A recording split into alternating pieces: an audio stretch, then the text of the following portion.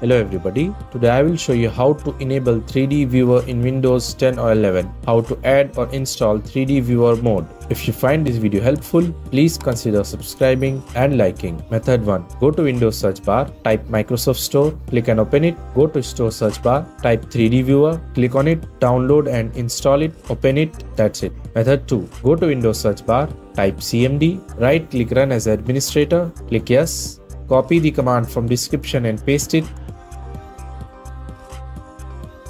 Press enter. Restart your PC. That's it. Thanks for watching.